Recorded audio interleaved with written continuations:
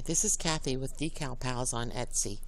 Today we're going to talk about how to resize this fun Halloween design in Cricut Design Space. Here's the listing at decalpals.etsy.com.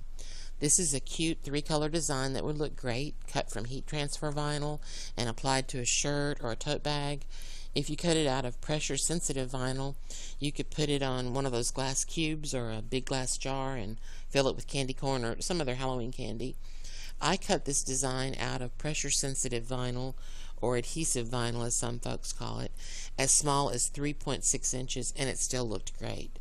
So at that size it would fit on a tall mug or an insulated cup or something like that.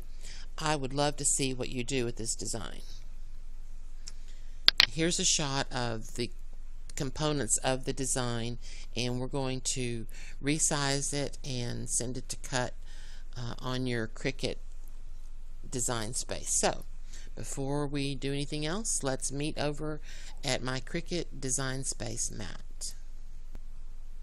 So you've purchased this listing from decalpals.etsy.com. Thank you very much. And you received the confirmation email that gives you the link to the download. You've downloaded the zip file. You've extracted the files, storing them on your computer where you can find them. So now at this point you're going to click on Upload Images. Then Upload Image in this window, and now you're going to click on Browse. You're going to find your way to the folder where you stored these files, and you're going to find the file named Ghost in Pumpkin SVG. You can either double click on it or click it and then click Open, whichever you're more comfortable with. In this window you're going to click Save. And here you're going to choose your design that you just saved and go over here and click Insert Images. And there's your design. Now I'm going to zoom out so that I can see a little bit better. Here's our image, and we're going to go to the Edit tab, and I'm going to look at the size. If this is the size that you need, then you're good to go to click Go and go cut your design. But if you need a different size, you'll want to determine which measurement you're going to use, either the height or the width. Now, before we go any further, you'll want to make sure that this lock right here is in the locked position. Here's what it looks like locked, and here's what it looks like unlocked. You want to make sure it's locked so that when you change either one of these measurements, the design will keep the right shape.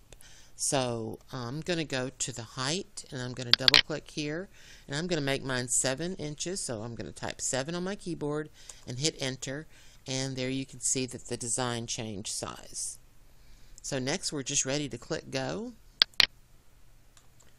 and there you see your black mat, your green mat, little guy right there, and your orange mat with the 2 pieces that are orange, and click Go, and you're ready to go to your machine. Easy peasy. I hope this will help you use this design easily.